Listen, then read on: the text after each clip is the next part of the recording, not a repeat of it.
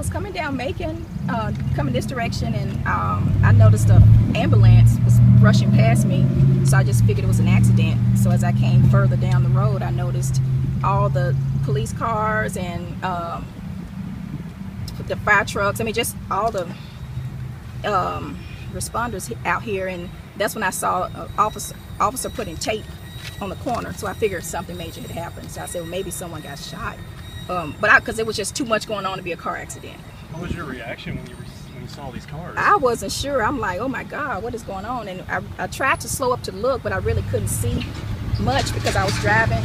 And so I went home, got my girls, and we came back, and that's when I parked, and I just kind of looked to see what was going on. That makes me nervous because I'm in this area a lot.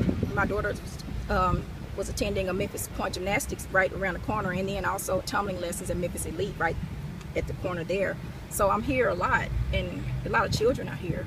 A lot of middle school and high school girls, and even little ones, because they're all taking practice lessons.